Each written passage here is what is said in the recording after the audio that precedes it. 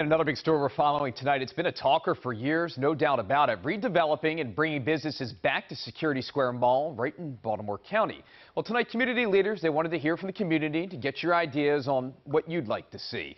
WJZ is live at 11 o'clock, and Kelsey Kushner just outside of the Sears at the mall there. And Kelsey, what are neighbors suggesting tonight?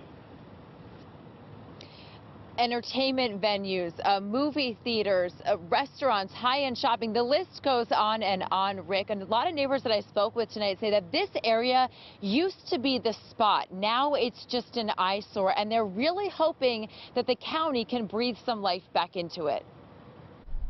It's a $20 million plan to pump new life into Security Square Mall. It would be nice to see something brand new for a change. Wednesday night, county leaders met with neighbors for a public workshop to get ideas for the massive property. When I moved in, the mall was thriving. It was, it had a lot of businesses, a lot of options, and I've seen it decline over the past 10, 15 years, and I'm just excited to see the revitalization. Kimberly Shorter says she's lived in the area for over 20 years, and at one point the mall was booming with business.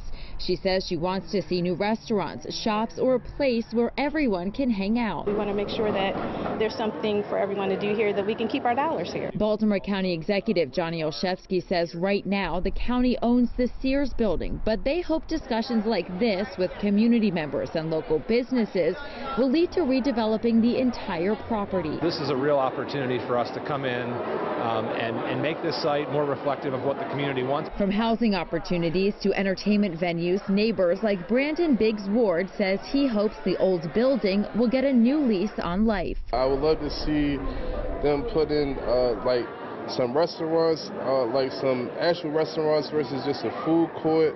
I would love to see them just spruce it up, like make it look modern.